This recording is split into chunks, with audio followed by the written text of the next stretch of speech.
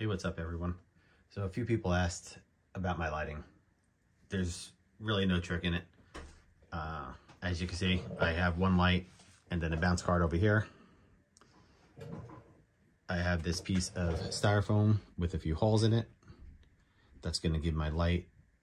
My idea is here to have it look like a tomb with some light shining through the walls, giving Indiana enough light to see what he's doing, but not light up the entire room because I want that atmosphere.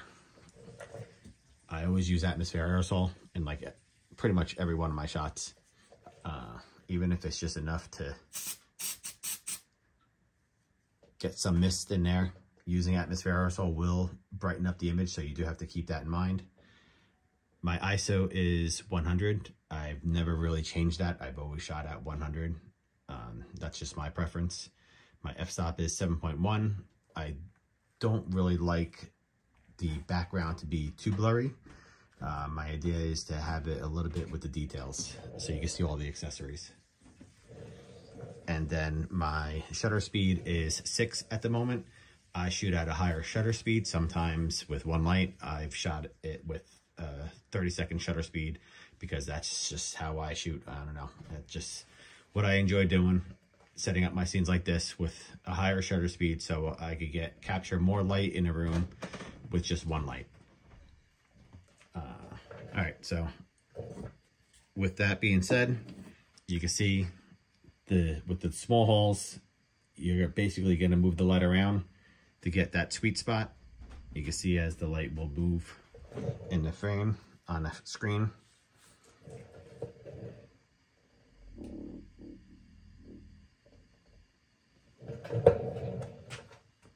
You know, there's really nothing to go by. I guess you can look at movies or a scene or get that an idea in your mind on how something is going to be lit. But I mean, I guess that's where I'm getting my ideas from. Things from movies. That's basically my lighting, is looking at scenes in movies and seeing how those are lit, or shows, and that's where I get my ideas from for lighting. And then everything else is basically just ideas either that come to mind, or like this Indiana. I mean, you know who he is, and he is going to be in these tombs and in these situations. So that's the lighting, and then I just want to walk through the setup. So I'm going to turn this on, shut off my camera and move that out of the way. So when setting up a scene, there's a few things you want to take into account. You don't want to just, like the sand on the ground, I put my fingers through it to make it look like it was disturbed. Now, if Indiana were to walk into a tomb and walk all over the sand, obviously it's going to be disturbed. So if you just dump it, if you just took the picture with sand like this, it really wouldn't look right. So you do want to keep into the small details. Some people have taken pictures of a figure on a beach, but the figure's just standing there in the sand or in the snow or in dirt. But it got there somehow, so maybe you could just take another figure or that figure and put some footsteps through. Those are the small details I like. The same thing with the pots. I didn't just place them. After I placed them, I dumped sand on top of it to make it look like it's been there for a while. Maybe some wind got in here and blew things around. Broken pots. Everything has some kind of sand on it. It's not just sitting there on top of everything. I'm trying to make it look like it's been weathered, or the scene has some kind of element of weather going through it. This was here, if you look back in the frame, this was here because it was blocking. If I didn't have this here, you'd be able to see the holes and the foam board, which obviously you don't want. That's about it. Let me take you closer on the setup. You can see all the details that I'm kind of paying attention to. I did throw that block in there. It's looks out of place here, but in the frame it was a little bit blurry and it kind of looked like it was maybe just a block fell from the ceiling or something like that, or that's one of the blocks that fell from the wall to give you that appearance of these holes for the light to come in. And then I threw sand on top of everything to give it, again, that feel that it is a tomb that's ancient, that's been around for a while. It's not just fresh, it's been weathered. The wind's been blowing in and blowing the sand around. That's why things are broken and whatnot. Even though Indiana may be the first one to come to it in a long time, it's still been touched by the elements. I'm using a LumaCube. I like the LumaCubes because of the control I have through the app on my iPhone and a bounce card over here. Now these blocks are from Amazon.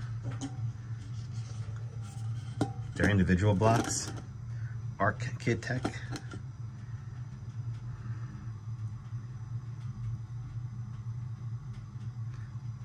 They let me build that wall. They come in different sizes, smaller ones as you can see, and then skinnier ones too. And then these monuments I found on Amazon as well. And these will be linked to on my Instagram page in my bio, my Amazon.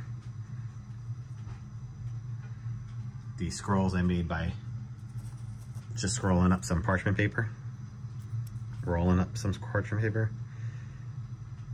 I can't focus. And then wrapping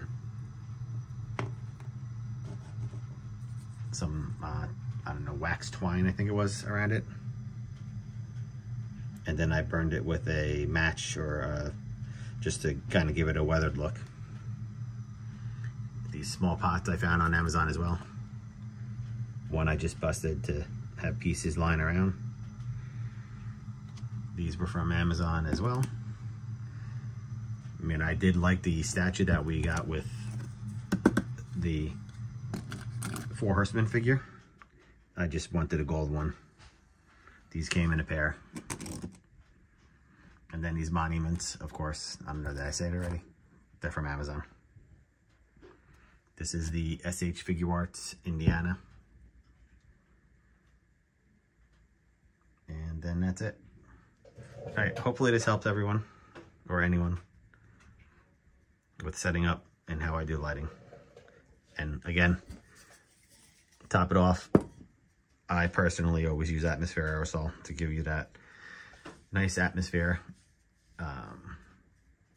I was gonna throw some dust in there. I may do that in post, not quite sure yet, but I like it the way it is after. So, all right, thanks for watching.